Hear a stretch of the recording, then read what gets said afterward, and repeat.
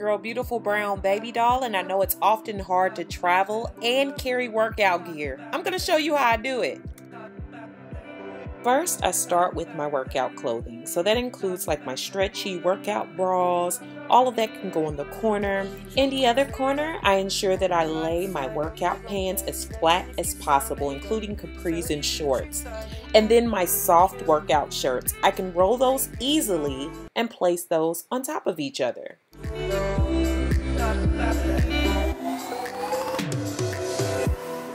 Then I add my handkerchiefs, which I tie over my head to protect from sweat. Those fold down easily. Next, I pack my sleepwear. I include longer pants and shorts just in case it's cold or warmer wherever I'm going to be staying. I then pack t-shirts, which are easily rolled and stored on top of each other or right next to one another. Next, I pack my day-to-day and leisure clothing. Anything I think I'm going to need for the number of days I'm going to be there. I'm going to be away for 7 days, so you'll notice I add at least 7 days worth of clothing. I also add one optional day just in case something is to happen. Next, I add just in case clothing. These are just clothes that just in case it gets cold when it's supposed to be hot or hot when it's supposed to be cold, I pack at least 1 to 2 outfits that could suffice.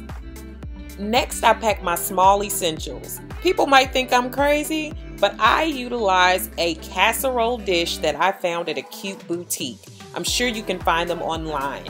I pack all my makeup, my hair supplies, my jewelry, all in there so they sit in one place within my bag. The great thing about this casserole dish is it's insulated.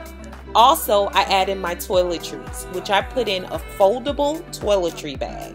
Next, it's time for shoes. And since you'll be working out, you'll need tennis shoes. I wrap those in the bag so that they don't get anything in my bag dirty.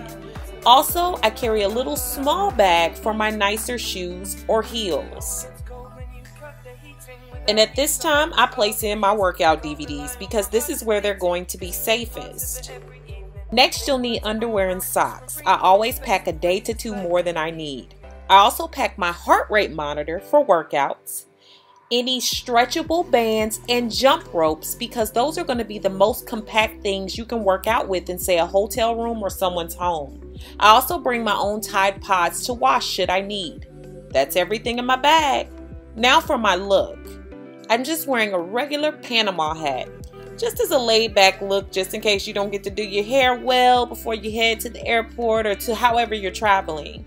I also wear minimal jewelry just in case you have to remove any jewelry in your airport lines. I love to wear breathable clothing, so anything that's going to be loose, anything that's going to make me feel comfortable, especially for those long flights that you might have to head out on. I also like to wear a small jacket for travel just in case it's a little cooler. Since it's warmer out, I have on sandals, which are easily removed at the airport. It's time to head out, but before I go, I like to have luggage that's easily spottable. So leopard prints, zebra prints, and bright colors are my favorites. It's time to fly off. Thanks for watching, guys. Beautiful Brown Baby Doll. Peace.